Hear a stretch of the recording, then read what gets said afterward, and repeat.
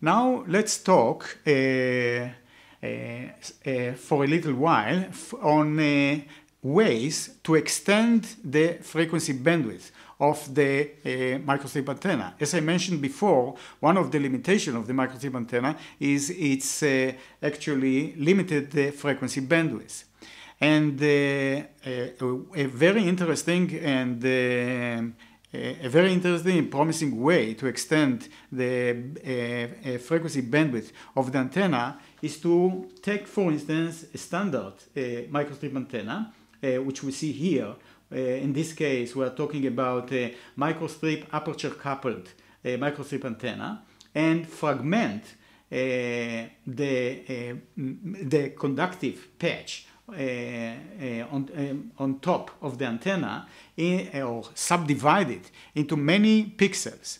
Now, those pixels can be actually turned on and off in a computer simulation, and this entire structure can be analyzed by an optimization algorithm like genetic algorithm or PSO algorithm in order to obtain maximum bandwidth. And this is done by actually using this optimization algorithm in which we either turn on or off pixels on the patch.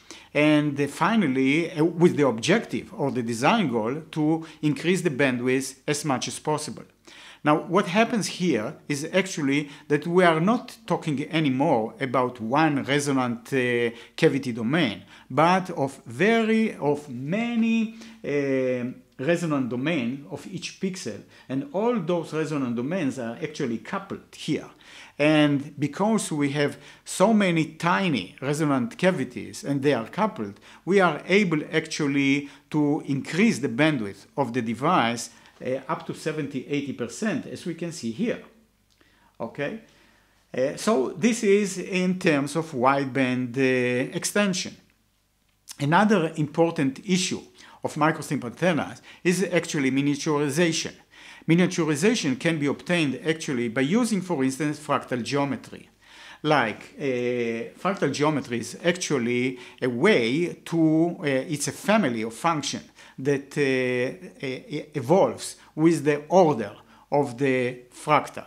So, for instance, if we start with the basic shape, like a triangular, we obtain one frequency, resonant frequency. As we increase the order of the fractal to, let's say, David star, like it's seen here, we obtain another resonant frequencies. And if we go further with this type of fractal order, we obtain another frequency. So how those shapes are related to the resonant frequency? It turns out that the resonant frequency of the patch is proportional to the total length of the edges. So if we count the total length of the edges, this case compared to this case, we obtain here a longer antenna, even though the area of the antenna is smaller. So what we obtain here actually is a lower resonant frequency with a lower area, and this is actually the essence of miniaturization. We can see here in this plot the reflection coefficient as a function of frequency for those three types of antennas. The green one is actually the resonance or the reflection coefficient of the triangular.